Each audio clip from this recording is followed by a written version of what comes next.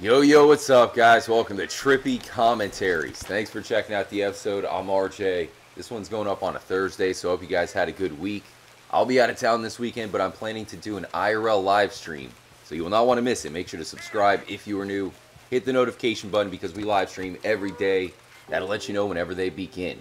So we're going to look at 3 separate locations that were changed in Red Dead Online from Red Dead Redemption 2 Story Mode. One thing you may not know is that online actually takes place before story mode, which means it shows off a very popular character from the Dutch Van der Linde gang, shows off her early years. We actually get to interact with her, and I'll show you that as well.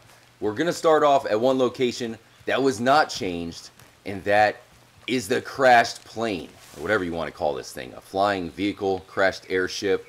So what does this look like in online? Let's find out. Here it is. We got Virtual Trippy to check it out. And it looks exactly the same. I find that interesting, the fact that it's identical as John Marston, which is all the way in the epilogue. This is well before then. And it looks the same. So it does not change, and I don't think it's going anywhere. Unless maybe the Undead Nightmare comes. It could be the final boss or something. Flying around, dropping bombs on us, who knows. So that's an example of one location that is the same, yet there are 3 that I'm going to show you guys that are changed in Red Dead Online. Starting off with a location based around the Chelonians. With this shell, I am safe from all things. We shall not be defeated. We shall be saved. Follow me and be saved. Follow me. Follow me. Follow me to Chelonia!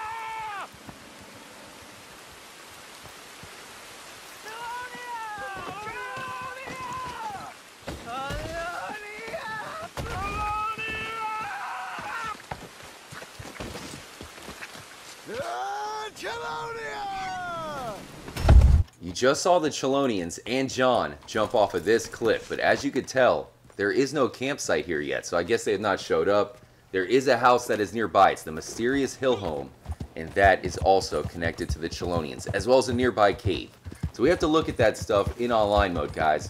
There's a hidden message that appears on the tree outside the mysterious hill home, which has the Chelonian symbol.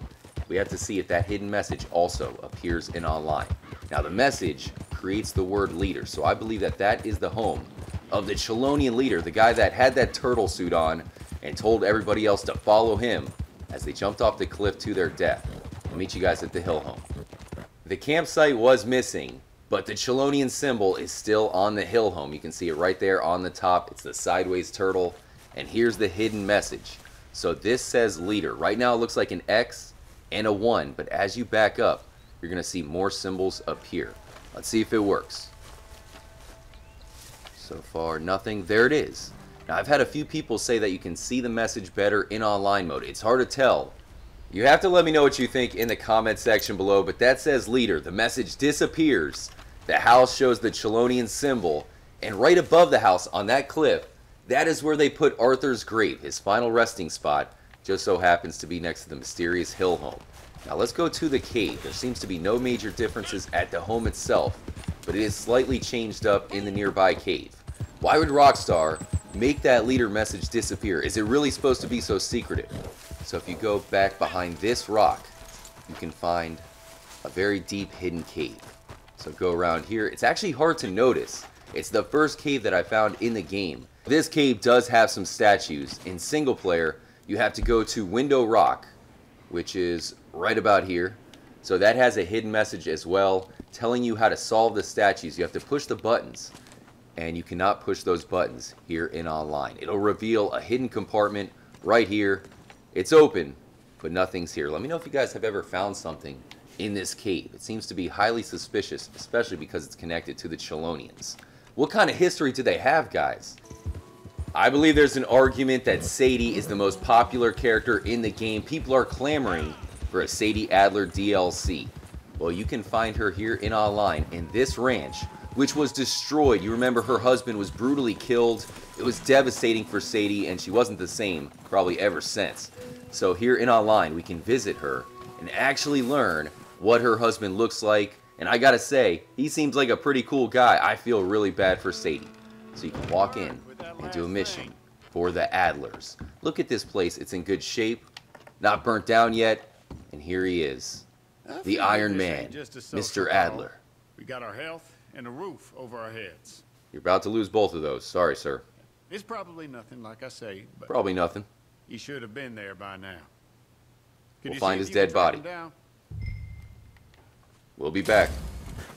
All right, where is he? Oh, that's not good. Down there.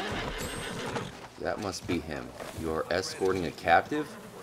We got a floating man. That's not the captive, is it? Look at that. He's actually alive. They're all alive. Shocking. Okay, let's get out of here. We made it back to the cabin, and look who it is. A young Sadie. She was a hottie back in the day.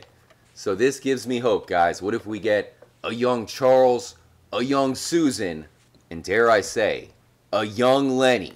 Make it happen. We have to do some missions with young Lenny. So here you go, guys. Sadie, one of the more popular characters. Some of you guys may not know that she has more content and even missions that you can do for her and her husband. With that said, we got one last location that has been changed. We're going to head back to the story mode with John to check it out first.